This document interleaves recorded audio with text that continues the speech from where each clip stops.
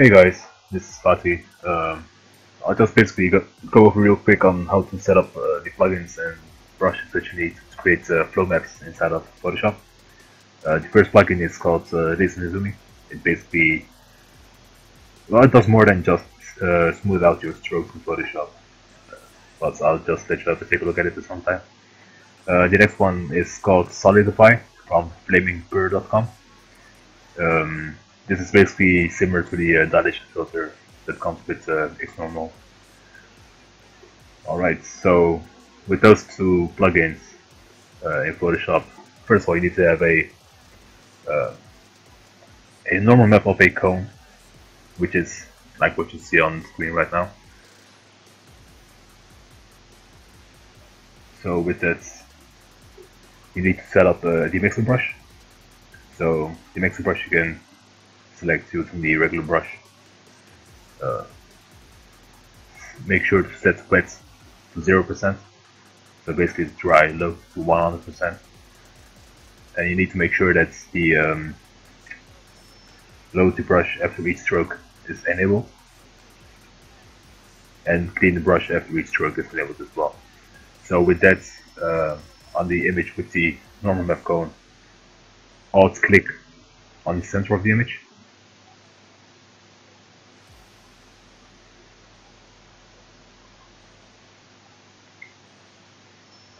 So as you can see in the mixer brush toolbar, the normal map is now being used as an image that we will paint it with.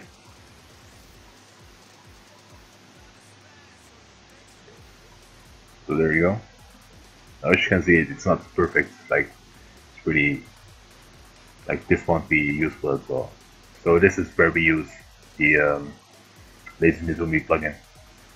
So let me just close this up.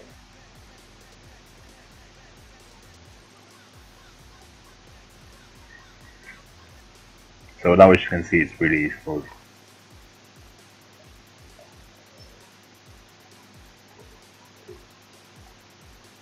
Yeah, so basically for this brush you can download it as well. I will put a link in the description as well. It's really simple, just like the other brushes in Photoshop really. You can just load it in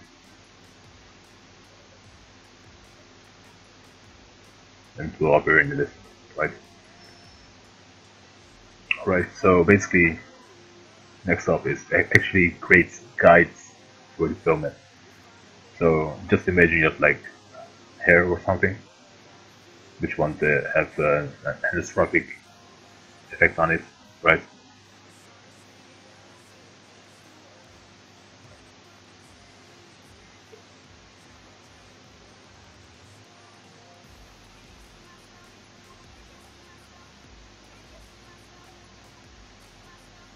Right, so let's say you have an UV map with like, I don't know, with hair on it, right? And just like different directions and whatnot.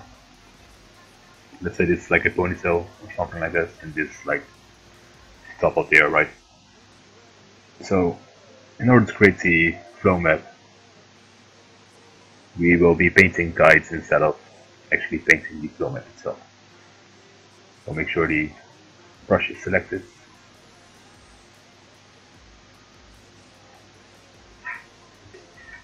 I need to reselect or re-enable the image. There we go.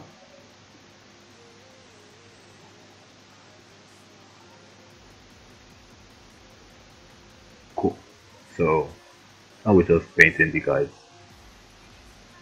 for the flow map.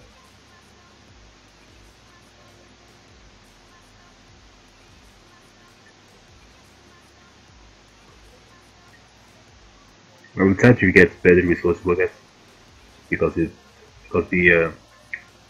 Solidify filter will need to fill in less gaps, I guess. So the more guides we have, the better it will be.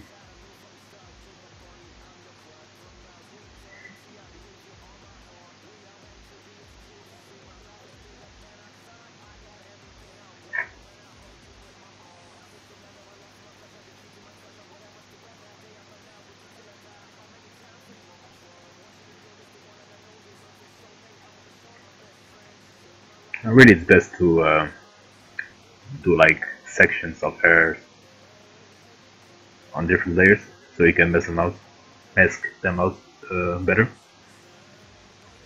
Because otherwise there will be some overlap on each center, like where the directions differ.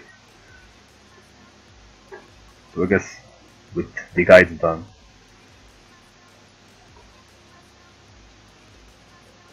what I like to do is just lock the layer, apply a small blur. This will help with the Solidify filter. After that, unlock the layer, just go to filter, Solidify. I don't really know what the differences are with these, so I'll just pick any. And there you have it. It's created a nice flow map.